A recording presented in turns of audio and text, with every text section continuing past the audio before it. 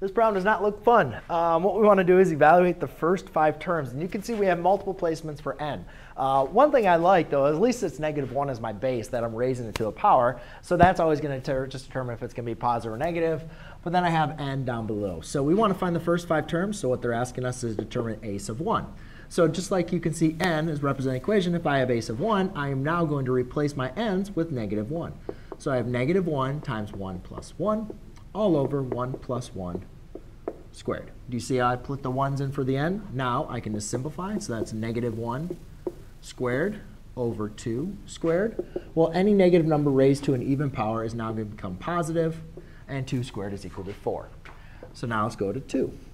So I have -1, 2 plus 1. Now I'm plugging in the 2 in for the n over 2 plus 1 squared.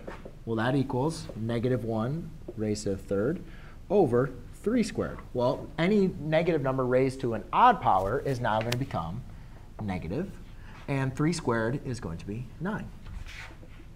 A third is going to be -1 to the 3 plus 1 divided by 3 plus 1 squared. So 3 plus 1 is 4. Again, that's an even power, so it's going to be a positive 1. And 3 plus 1 is going to be 4 squared. So that becomes a positive 1/16. A to the 4.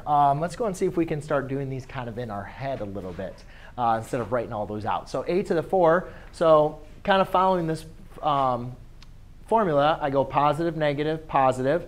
So therefore, I know the next term is going to be a -1 over, let's write it over here, -1 over, if I plug a 4 plus 1 is 5, 5 squared is 25. And then let's figure out what a sub 5 would be. So a sub 5 is now I'm going to plug in an odd number, make that even. So that's going to be now equal to a positive 1 over 5 plus 1 is 6. 6 squared is 36. So there you go, ladies and gentlemen. That is how you find your first 5 terms. Thanks.